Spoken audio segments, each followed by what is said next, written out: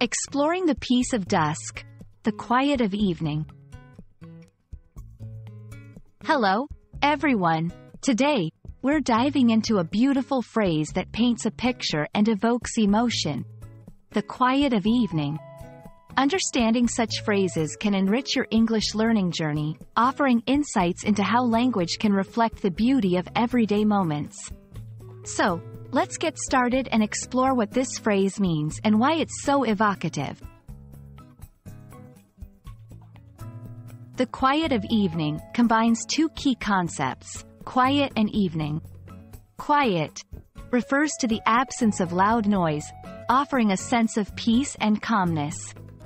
Evening is the time of day after the afternoon and before night, often characterized by diminishing daylight and a transition into the night's restfulness.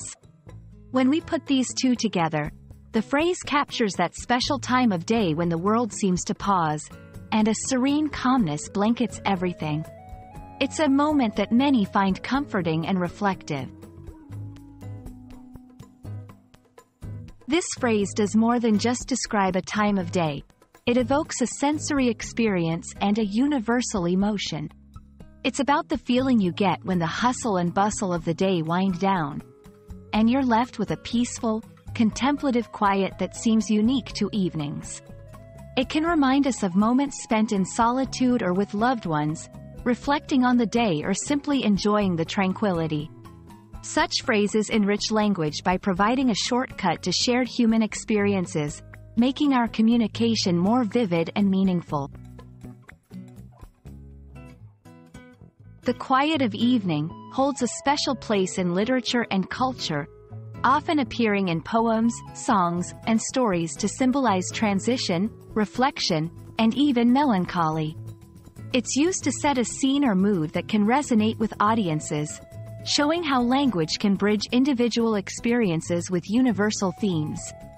Understanding these cultural contexts can deepen your appreciation of English, highlighting how language and culture are intertwined and how phrases can carry weight beyond their literal meanings. I hope this exploration of the quiet of evening has illuminated not just the meaning of the words but the feelings and images they evoke. English is rich with phrases that capture the essence of human experience, and understanding them can enhance your language skills and cultural appreciation. Until next time, keep enjoying the journey of learning English, and may you find your own quiet of evening to reflect and relax.